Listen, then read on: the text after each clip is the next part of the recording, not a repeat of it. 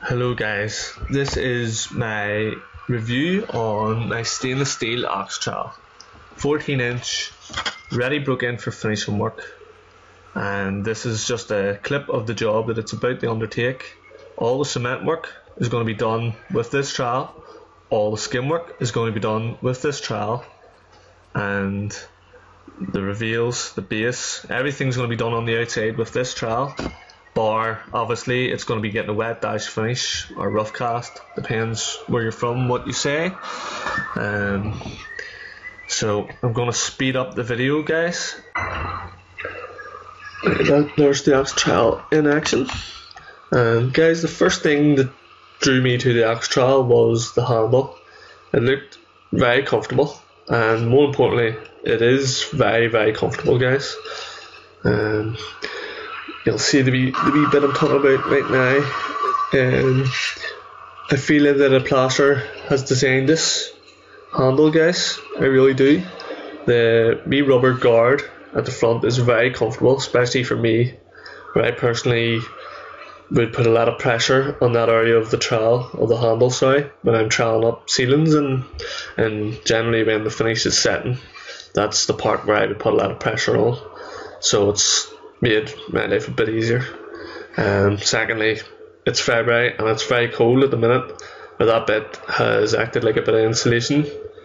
It has just made life a wee bit more comfortable, so it's not cold.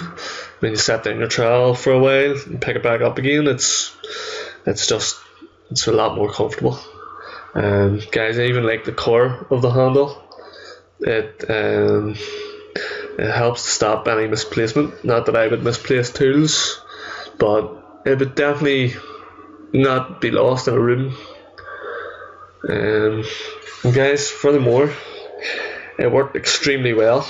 It's finished both sand and cement work and skimming work to a very high standard. The trowel it's very light and strong.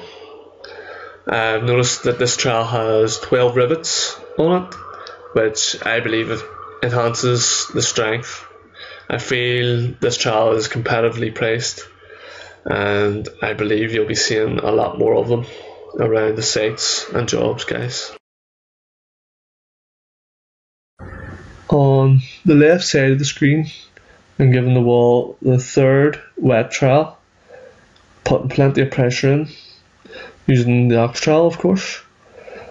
On the middle of the screen I'm just scanning over the finished scratch coating of the extension on the house, and on the right I'm putting on skim coat over bonding coat with the ox trowel. The bonding was also done with the ox trowel. And now back onto the left, it's just a shot of all the finished work, all the finished skim work using the ox trowel. And back to the right is filling out a very badly chipped off wall that was the exterior wall.